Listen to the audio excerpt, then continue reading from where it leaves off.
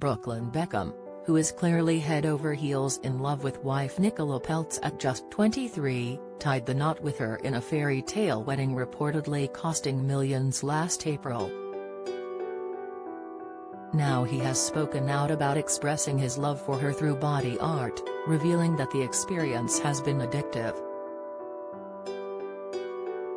The son of football legend David Beckham and fashion entrepreneur Victoria claim that more than 20 of his tattoos are dedicated solely to Nicola in a new interview with E! News. "They're very addictive, especially when you love someone you just want to cover everywhere," he declared. He even had his wedding vows etched on his arm, an unexpected gesture of love which made Nicola well up with tears.